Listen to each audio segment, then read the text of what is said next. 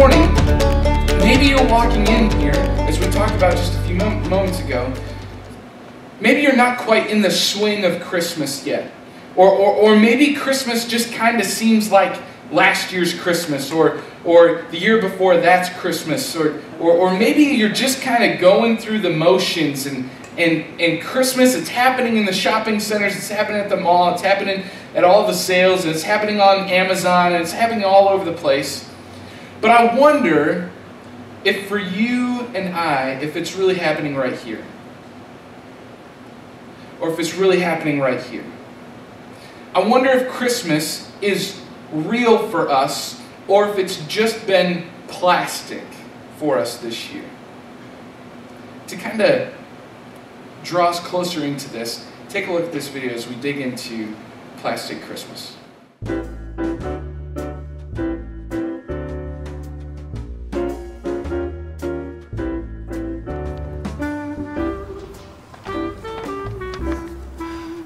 Hi, I'm Ryan, and I love Christmas. To me, Christmas is about, well, it's about the birth of Christ. December can be so busy and stressful. It's nice to end the month with a special day. Sure, we do the Santa stuff. It's fun. Our kids love it. But it's not all we do. We find time to tell others about our Lord, what He did, what His sacrifice cost. The night before Christmas, we read the story of the birth of Jesus.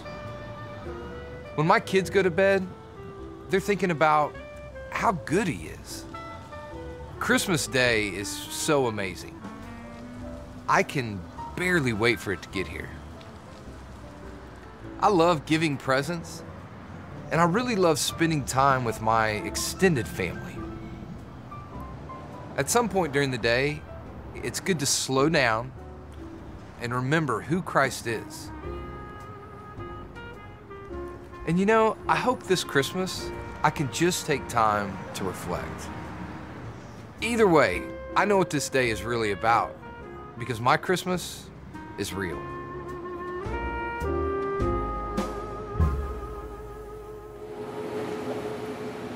Hey, grab your Bible, open up to Matthew chapter 1. Matthew chapter 1, this is where we were last week. We're going to continue on in Matthew chapter 1 today and really dig into this idea of Plastic Christmas a little bit farther. Matthew chapter 1 is the first of the four Gospels in the New Testament, Matthew, Mark, Luke, and John. It's about that far into your Bible. You can grab one on your table, open up. We're going to be there and also in the book of Isaiah in just a few minutes.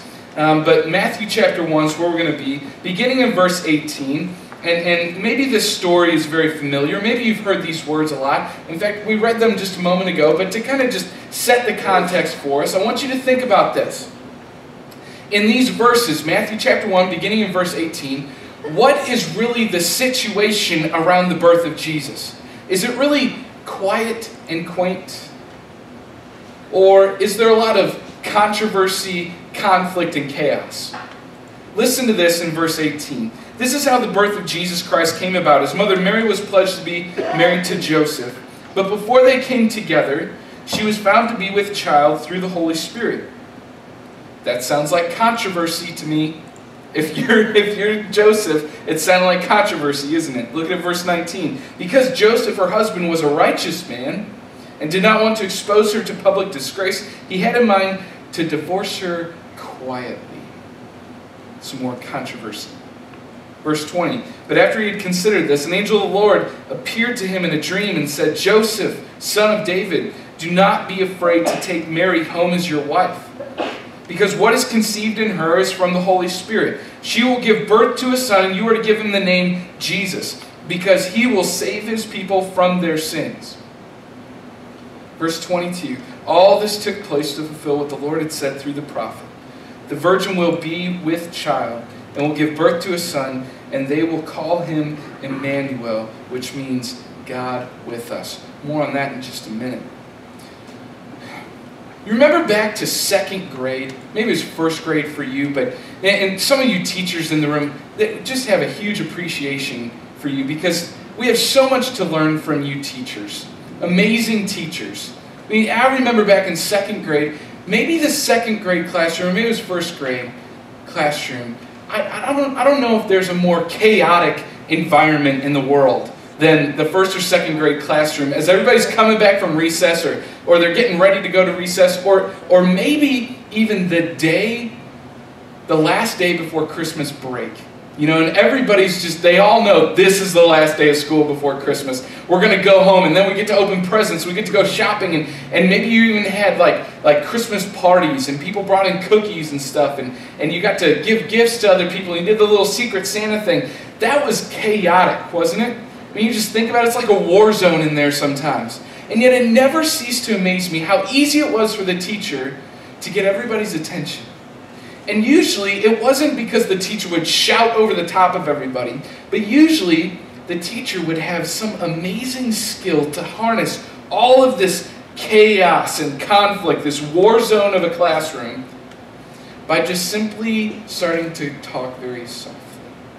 And they just start talking like this, and eventually someone near the teacher starts to hear that she's trying to say something or he's trying to let the class know something, and so they start to get quiet and they start to shush their friends, and soon it ripples through the whole room and everybody has finally quieted down and realized there's something important to hear from our teacher. Or maybe they do the silent finger count. Do you remember the finger count? Did you ever have this done where if it was really loud and chaotic in the classroom, the teacher would raise their hand and they'd start counting? But they count quietly. They wouldn't say anything, and they go. And by the time they got to 3, you knew that you couldn't be talking anymore, right? Amazingly, sometimes in the middle of all of that chaos in the classroom, the most calming thing, the thing that brings grace and peace and quietness to the room, is someone not shouting over the top of everybody, but this incredibly small, quiet presence of leadership in the middle of that.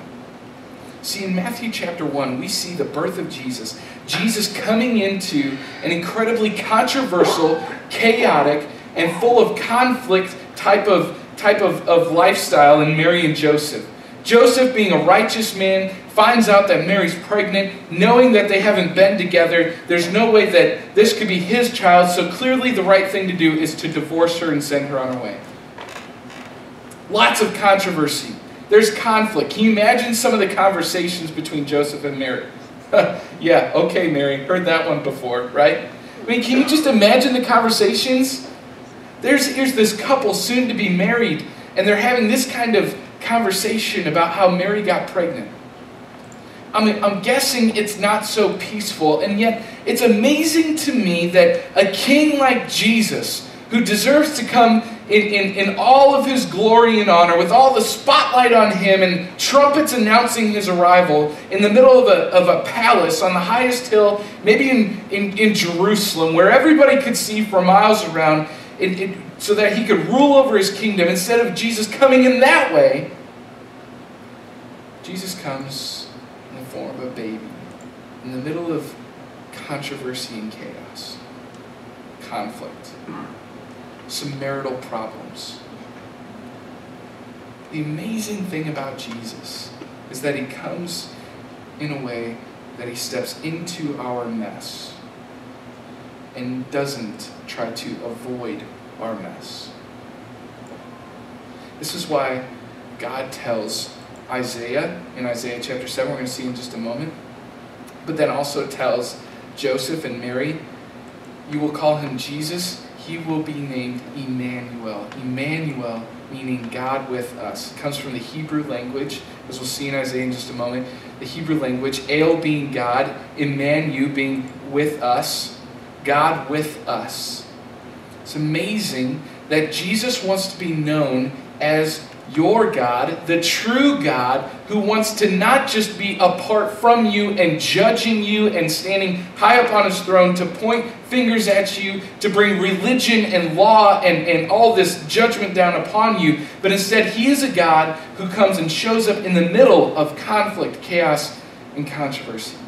He is God with us. He is Emmanuel. He is in it with us.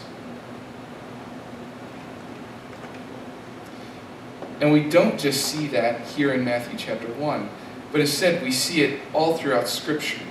In fact, go with me to the book of Isaiah right now. Let's take a look at where the name Emmanuel first pops up in Scripture. Isaiah chapter 7. Isaiah is one of the prophets. He was sent by God to be a messenger to the people, God's people. Isaiah chapter 7 is where we're at. Turn in your Bibles there. You can pull it on your phone, on an app, if it's easier to find it on the app. Isaiah chapter 7 is where we're going to be. And here's what's amazing, is that 700 years before Jesus was born, Isaiah was telling the people, you're going to have a Messiah. In fact, his name will be Emmanuel, as we'll see in verse 14 in just a minute. But what's even more amazing is the timing at which Isaiah brings this message of God to the people, to bring them comfort, to re-emphasize just how important it is for us to have a God who isn't just off in the distance, but a God who is in the trenches. He is God with us, Emmanuel. This timing is incredible. In Isaiah chapter 7, we're going to see in just a moment that there's lots of controversy, chaos, and even more so conflict here than we can imagine. In fact, if you remember back even farther, earlier before this is happening in Isaiah chapter 7, we see God's people being led by King David, and after King David comes King Solomon. But after King Solomon is dead and gone, his son, Rehoboam, is supposed to come into power and rule over all of Israel. And at that time, all of the tribes of Israel, all 12 of them, were all together in one kingdom. But when Rehoboam was supposed to come up and step into line, be the new king, 10 of the tribes said, we don't want him as our king. So there's lots of conflict. In fact, the nation of Israel separated, and now it was separated into two kingdoms. In fact, we have a map to show you of what this looks like. If we can put that up on the screen. This map of the Middle East here, you see this green area, Israel, that's the northern kingdom. That's where the 10 tribes went.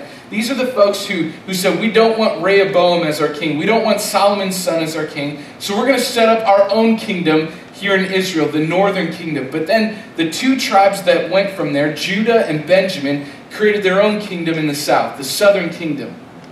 Okay? In this, we find that there's lots of conflict. In fact, it gets so bad to the point where the northern kingdom begins thinking it's going to be a really good idea for us to take over the southern kingdom. Even though we were once one people, we should take them over. They are our enemy. So they start to come after the southern kingdom, Judah and Benjamin. And they're coming after him. In fact, they even bring along some of their allies, and they bring along this yellow region up here, Aram.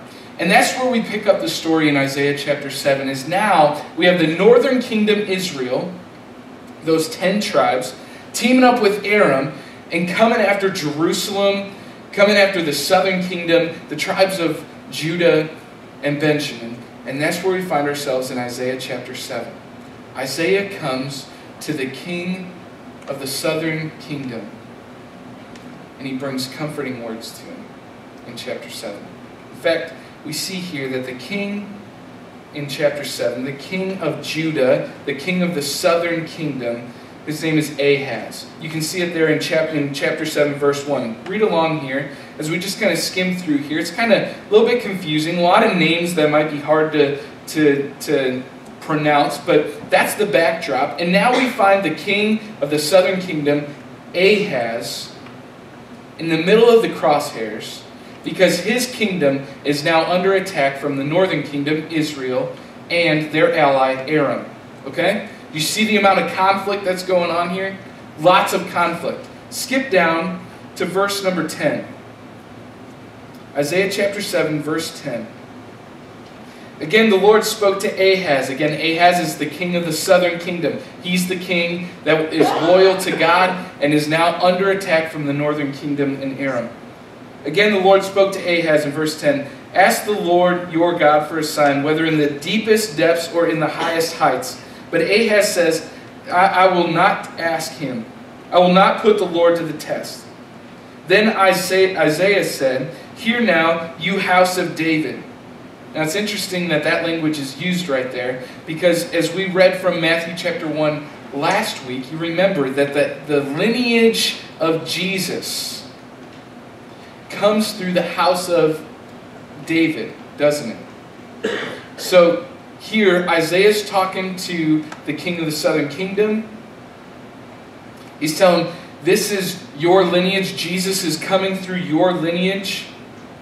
You are the house of David. He's addressing the southern kingdom, King Ahaz, as the house of David. You're in the lineage. He says, is it not enough to try the patience of men? Will you try the patience of my God also? And then here comes verse 14. Like something out of nowhere, out of left field, Isaiah gives him a promise. This incredible promise of a Messiah that will come. It's the first time that we see the name Emmanuel. And look at what he says in verse 14.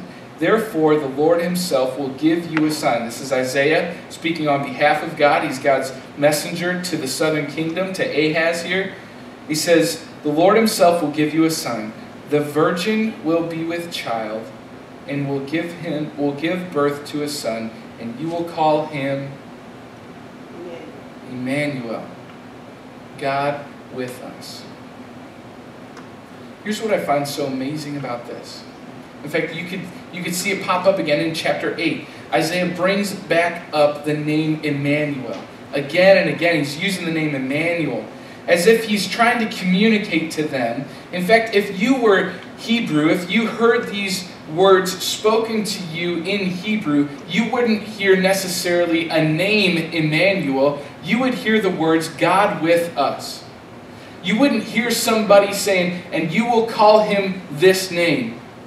You would hear Isaiah saying to you, as people of the southern kingdom of Judah and Benjamin, you would hear Isaiah saying to you, you will have a king who is coming, and he will be called God with us.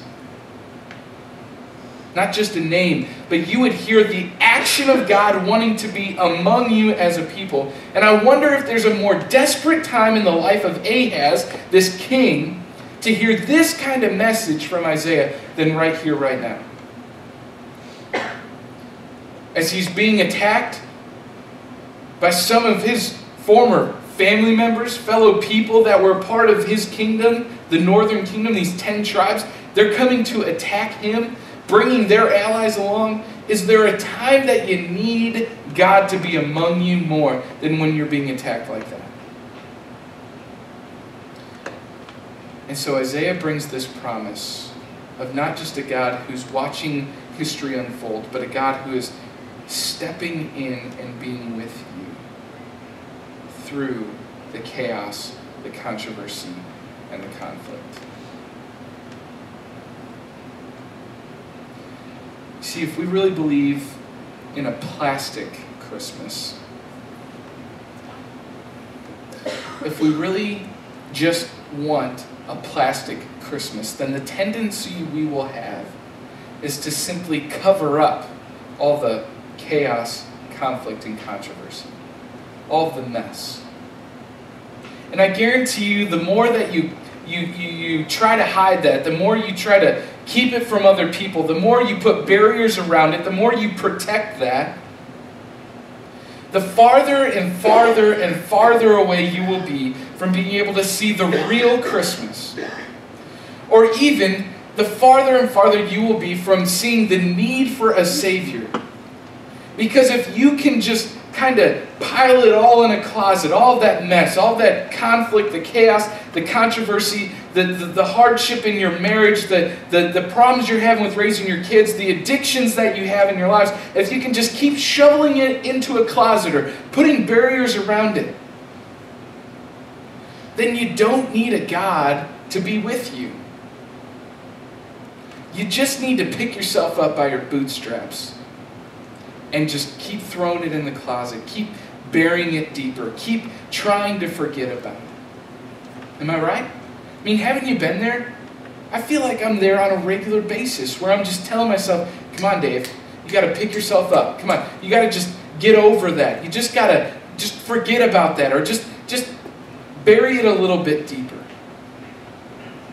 And yet when we look at Jesus, the very essence, the incarnation, God moving into our neighborhood, living among us, being God with us, the way that he does that is in a way that doesn't just try to avoid your mess, but wants to deal with it head on.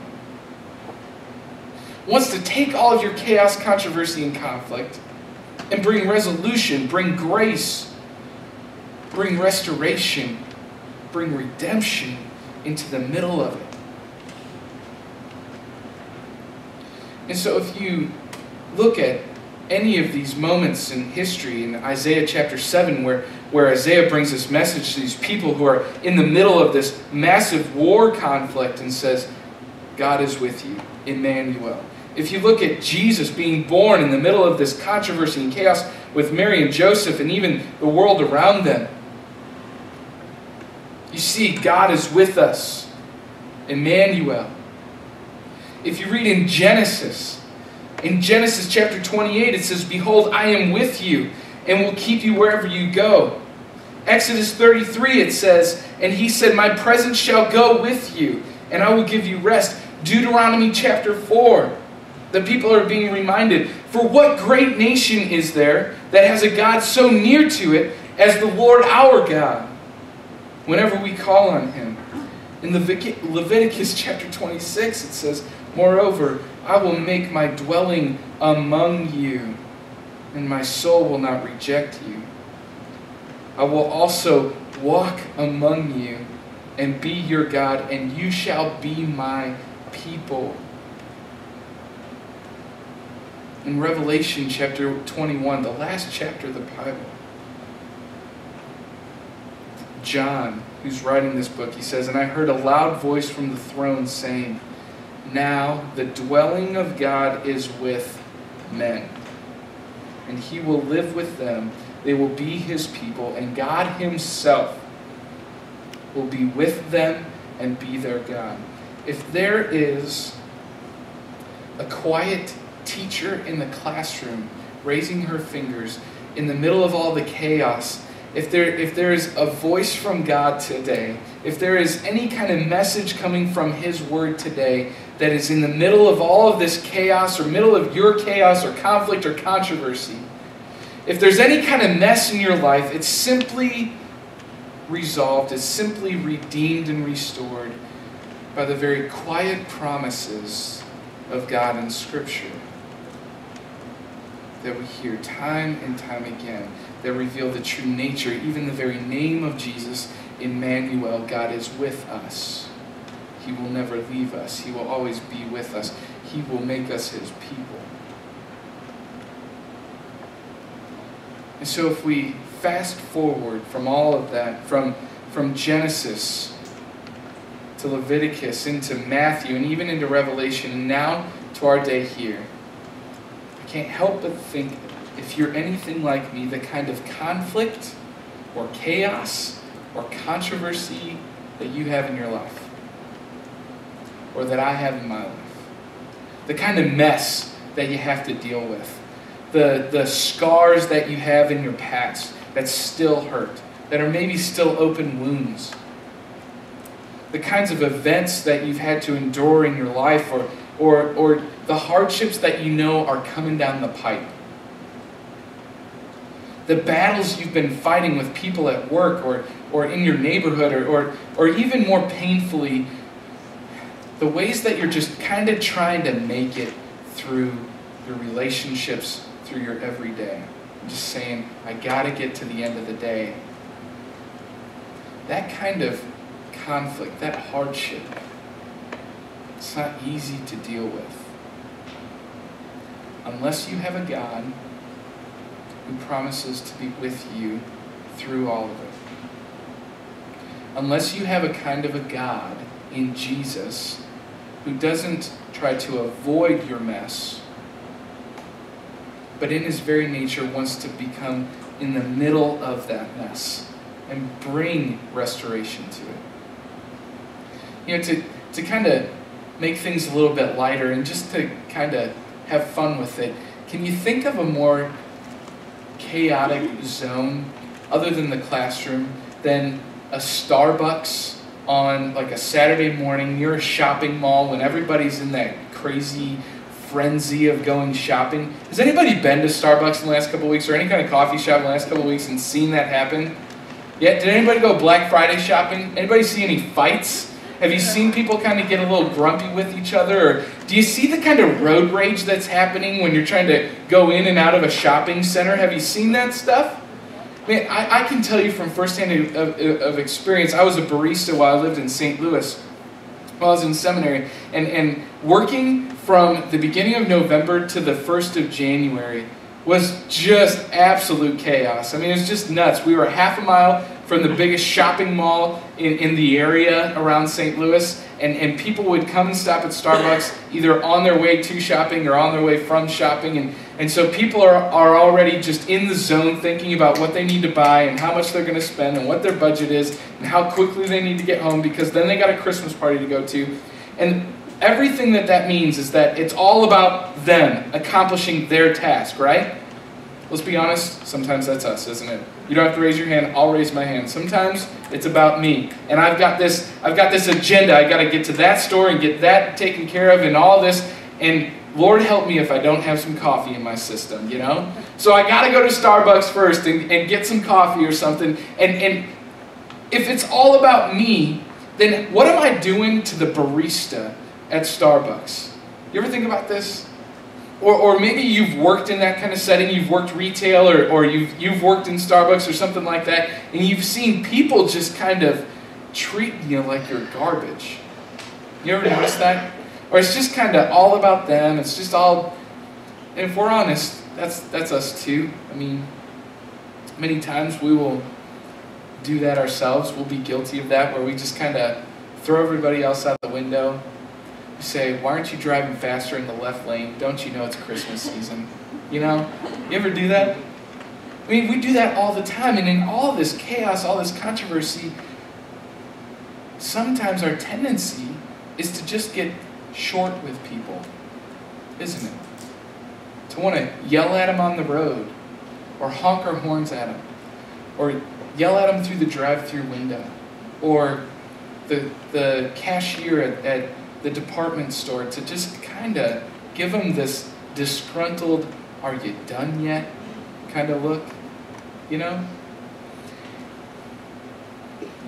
I just can't help but think, if that's me, if I've got to deal with that chaos or that conflict or any of that mess, what is it that I'm just most desperately longing for?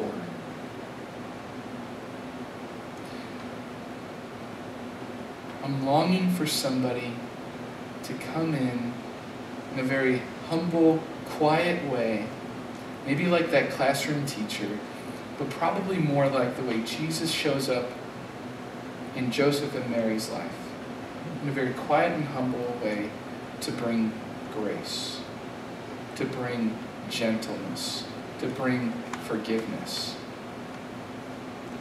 When we'd have our regular customers come through in Starbucks, they'd give us gifts and they'd bring cookies in for the baristas.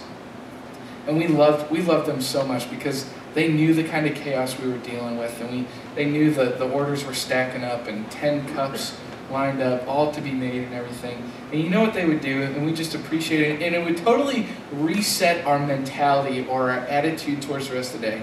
Is they'd come and they'd bring a tin of cookies, or they'd just say, how you doing? And we'd quickly say, oh, we're doing good, we're good, you know. But then they'd say it again, oh, really, how are you doing?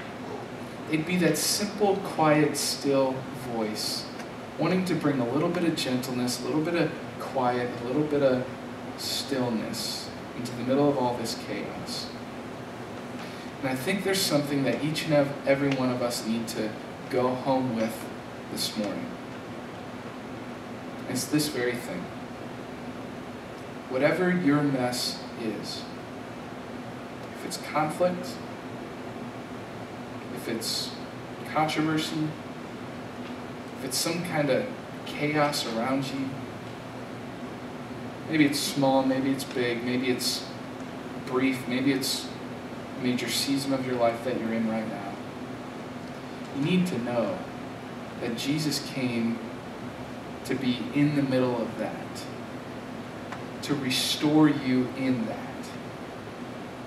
To not avoid you, to not be on his throne in heaven, pointing down at you, judging you, telling you to pick yourself up by your bootstraps. But instead, he's simply inviting you to hear his small, quiet voice saying, I am Jesus. I am Emmanuel. I'm with you. In the middle of all of it. In the middle of all the mess. I'm with you in it.